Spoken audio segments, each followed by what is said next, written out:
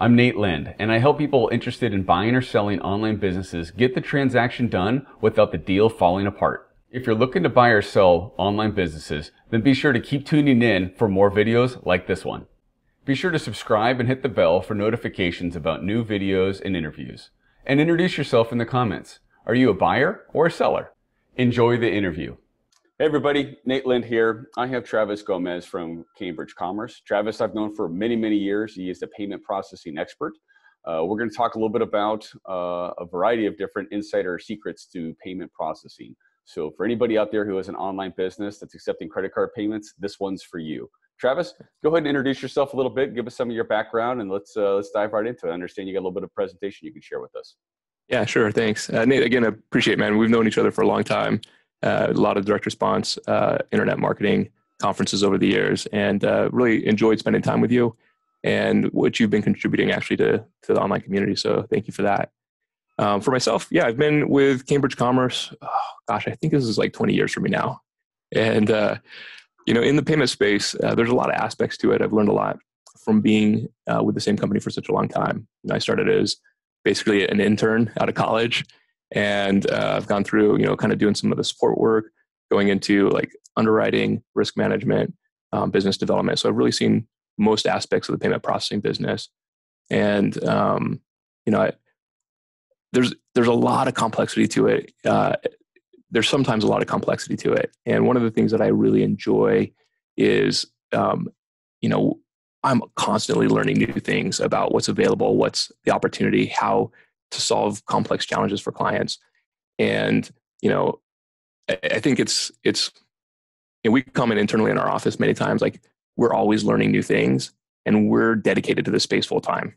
Right. And so when your business is not dedicated to payment processing, how can you stay on top of all the things that you're supposed to know? It's just impossible.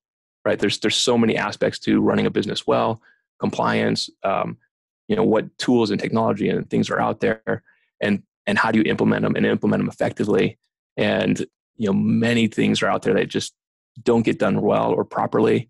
And you just don't know what you're missing or how to do it because you're busy running a business. You're busy focusing on your marketing. You're busy focusing on operations, profitability, employees, all the things that steal your time and attention to manage. So that's one of the things that I actually really enjoy about Cambridge is that we're able to come alongside a merchant, help them watch out for things that nobody's telling them to look out for, giving them insights and advice on what challenges that they're facing and how to solve them specifically. And so it's actually one of the things that I'm looking forward to sharing with you guys and your audience here today is solving some of the challenges when it comes to payment processing, specifically on Shopify platform.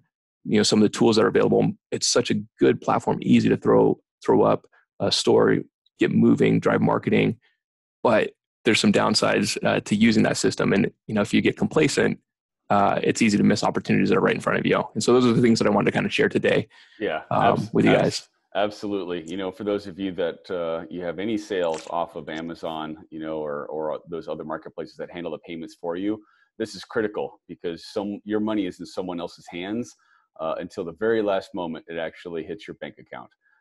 So I have had some painful experiences with that, not knowing the system, not knowing the rules. So Travis, go ahead and share your screen. I'd love to take us in on the inside of a payment processing expert. Yeah, you got it. All right.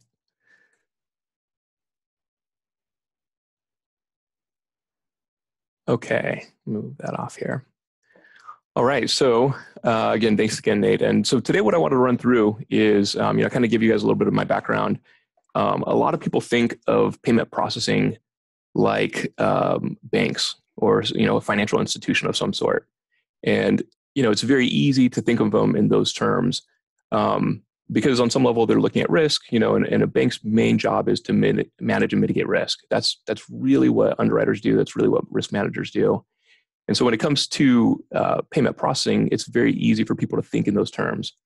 One of the things that I like to do is share with people a little bit of a paradigm shift when it comes to payment processing. And instead of thinking of them like a bank, I think it's actually more helpful to think of them in terms of McDonald's.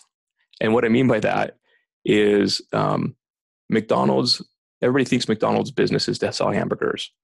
but actually their business is to write the rules and do the marketing for how hamburgers are sold under their brand. That's really what their job is. And Visa, MasterCard, American Express, Discover, all those card brands, that's exactly what their business model is. They write the rules and they do the marketing for how transactions should be processed under their brand. So when you think in that model, just like McDonald's has franchise owners, here's I'm going to go over basically the structure of how the payment processing ecosystem works on some level. And there's two halves of the ecosystem. You've got on one side what's called issuers. Those are guys who issue credit card accounts to consumers, right, that are making purchases and doing transactions. And then the other side is acquirers, and they acquire relationships to process merchant account sales or credit card sales through. So those are the two halves of the industry.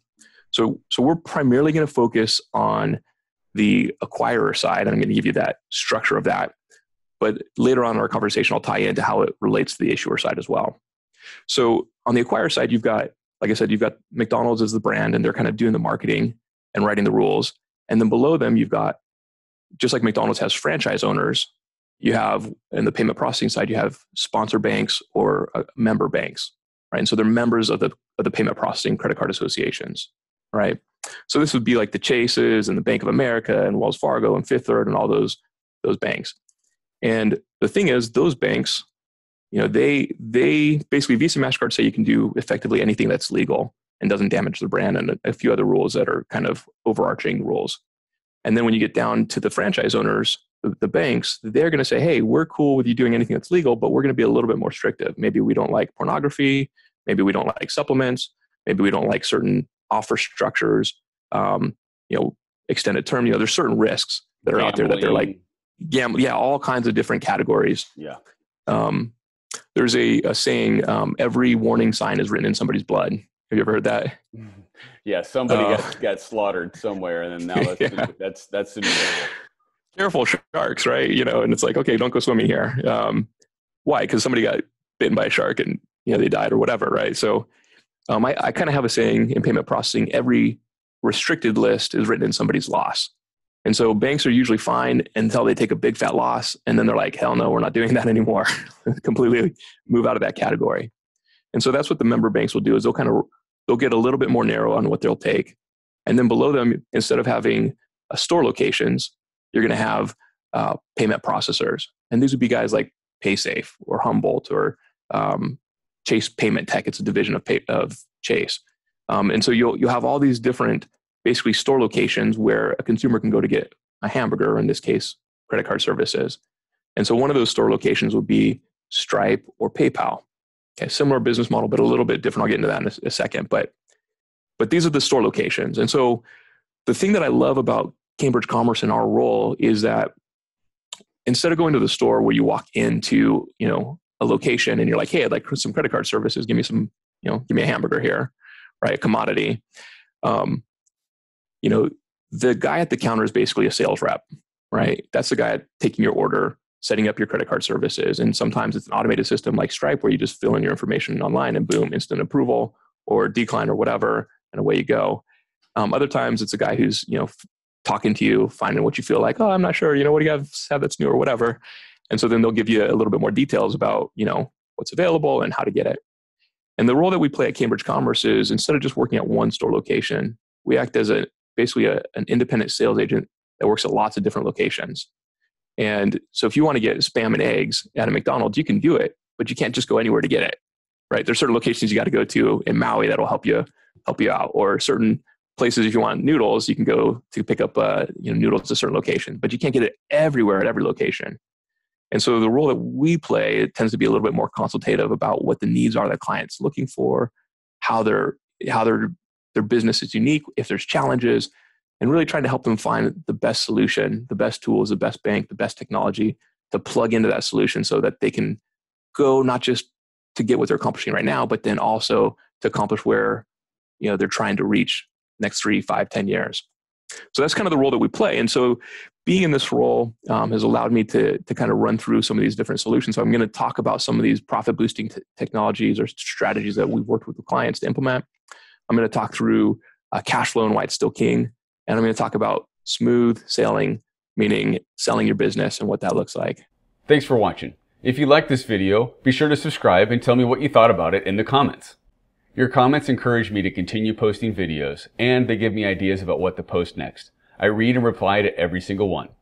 Also, if you own an online business and you're curious at how much it's worth, click the link below to get a free business valuation with a member of our team. Who knows? It may even be me you're talking to.